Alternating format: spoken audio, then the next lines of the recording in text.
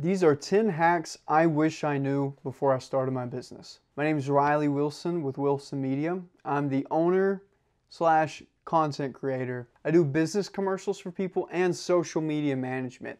And today I want to talk to you guys about the 10 hacks I wish I knew before I started my business. Hack number 1, remembering people's names. The easiest way to get people to like you is to remember their name. I hate it when people come up to me and they're like, "What's your name?"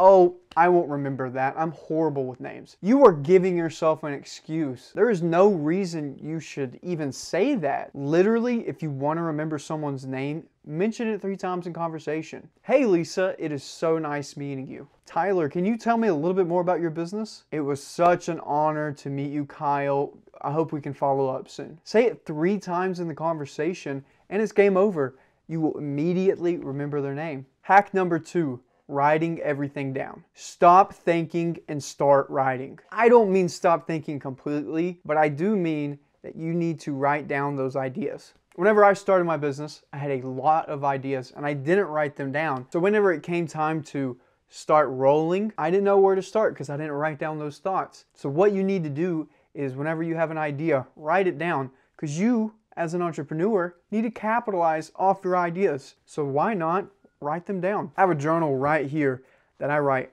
all my thoughts in. I even have like a cool little table of contents so I can go back and see, oh, on November 27th, I met with John. Number 3, people skills are 85% of the job. Here's why you should never just focus on your trade. So you have Chick-fil-A here and the place that has the best sandwich shop in the world. Let's say that you go to the place with the best sandwich shop in the world and their chicken sandwich is just the best ever.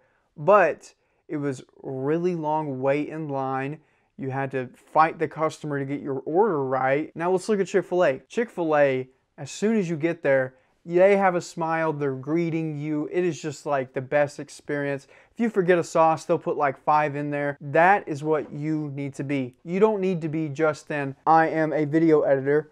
No, you are a problem solver. You need to make people feel welcome. Have great posture, smile, keep that eye contact. These are little things that I do to keep the conversation engaging. Hack number 4, follow up, follow up, follow up. This is a normal thing that takes minimal effort, but it's the difference between you and the next guy. Whenever you meet someone and you give them your business card, don't stop there.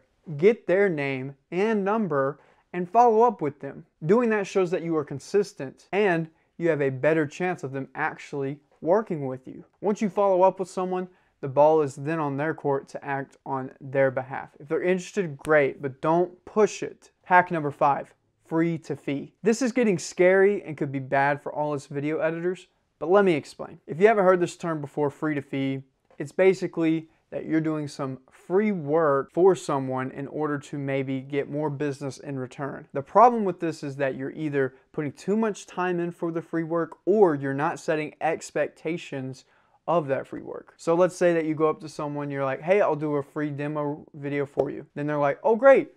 They get a free video, and then the next time they want to work with you, they expect that free video. Instead, set that expectation and do something that won't cost a lot of your time. What I like to do for people is I go up to them and be like, "Hey, my name's Riley. I do logo animations. Can I do one for your business?" They think, "Oh my goodness, this is awesome." And what I'm doing there is creating value.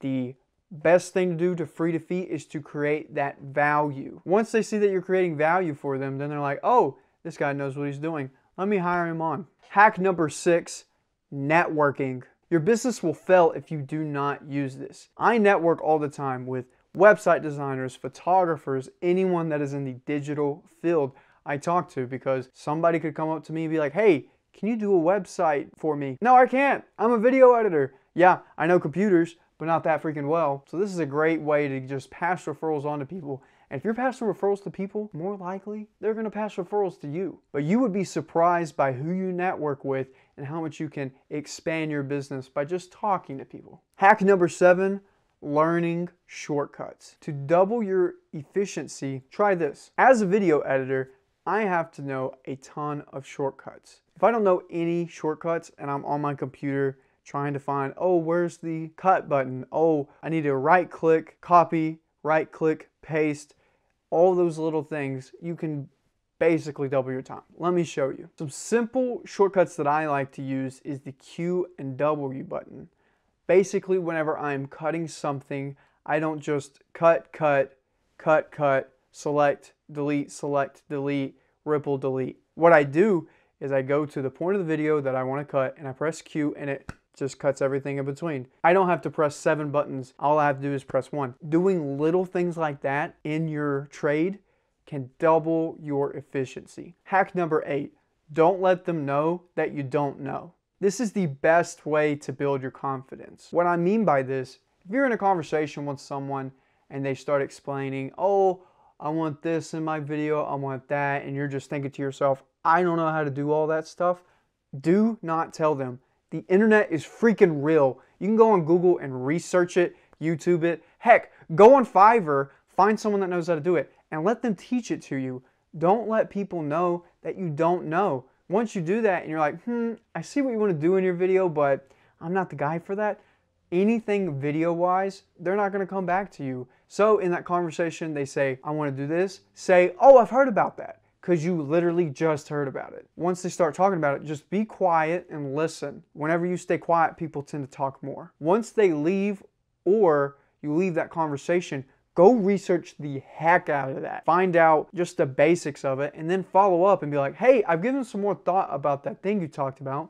You now have more information. Pick back up at that conversation and show them that you're the expert. Hack number 9, finding a mentor. This is the best way to skyrocket your business. It took me a long time to find the right mentor. It seemed like everybody in the video editing world were in different spots. I had people that were either side by side with me, a few steps back, or a few steps ahead of me, but not someone that was like well into their career as a video editor.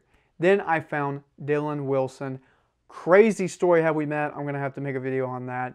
But basically, I found him. I told him about what was going on. He was like, 3 years ago, I was right where you are. Let me catch you up, save you a bunch of time, money, and mistakes. If someone can help me save time, that is literally priceless. So I set up, me and Dylan have been working together. It's been fantastic. Why would you spend a year learning something whenever you can learn it quicker in 3 months? I mean, yes, you would have a journey of learning things. I mean, I'm still learning things with a coach, but if they can be like, oh, you need to do this rather than this, that is priceless. Find a mentor. If you have a mentor, tag them. If you don't have one, maybe I can help you out.